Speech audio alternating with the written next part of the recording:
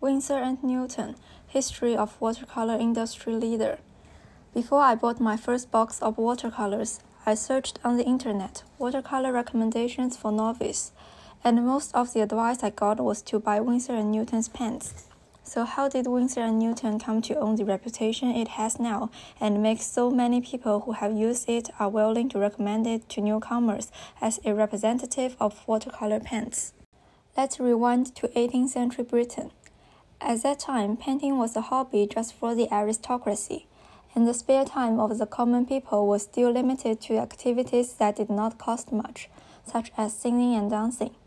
In those days, professional painters had to experience a very complex preparation process for each painting. They needed to either grind from the ore or take the pressed and dried watercolors and rub them difficultly to get the color. They even had to use the needle to puncture the pig's bladder to squeeze out the oil paint for painting. Painters were already exhausted from the preparatory steps of painting.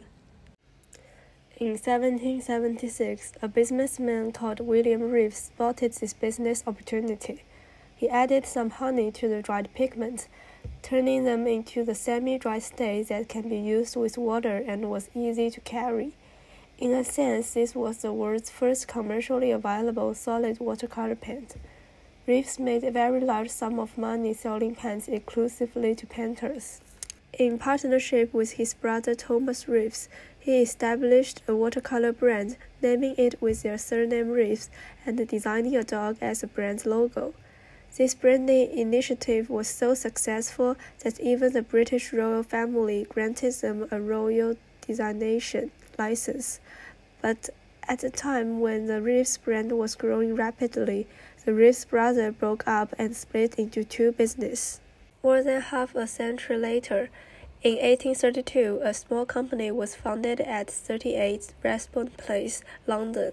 The founders were the artist Henry Newton and scientist William Winsor, whose names are combined to become Winsor and Newton. In 1835, Winsor and Newton developed first glycerin-based moist watercolors, changing the history of outdoor paintings. This watercolor was several times moister than the honey-based block watercolors and was much easier to pick up. This watercolor was basically the prototype of the block watercolor used today. In 1837, they introduced China White, an extremely opaque zinc white from Tibet, China. It was a great invention for the painters of the time who had a chronic shortage of durable, opaque white. The white pigment was so well received on the market that people scrambled to buy it, and the carriage often blocked on the road where Winsor and Newton's was located. During the reign of Queen Victoria in 1841, the royal warrant originally held by Reeves flowed to Winsor and Newton. After this, Winsor and Newton continued to develop new technologies and expand their product range. For example, in 1842, they introduced the detachable screw-up paste tube packaging, and in 1866, they created a custom-made Series 7 brush for Queen Victoria.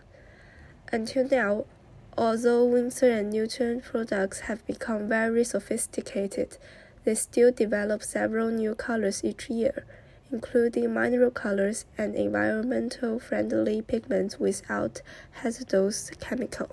Reeves has been on a different path since the split. They withdrew from the specialist paint sector and gradually took over the beginner and children's paint market with a low-price strategy. And they eventually acquired by the Rickett and Coleman in 1970s. In 2017, Reeves changed its packaging to a brand new one, focusing on the youth market with great designers and really nice-looking packaging. However, it is not very successful in terms of the figures. As one of the first commercial watercolor brands to emerge, Reeves disintegrated at the time when it has a huge advantage, giving Winsor and Newton the space to survive. And Winsor and Newton's phenomenal speed of development ensured its unassailable dominance within the watercolor industry. and it was Reeves that completely lost its ability to compete with Winsor and Newton. This shows that constant innovation is a key point of companies in emerging industry to maintain their leading position.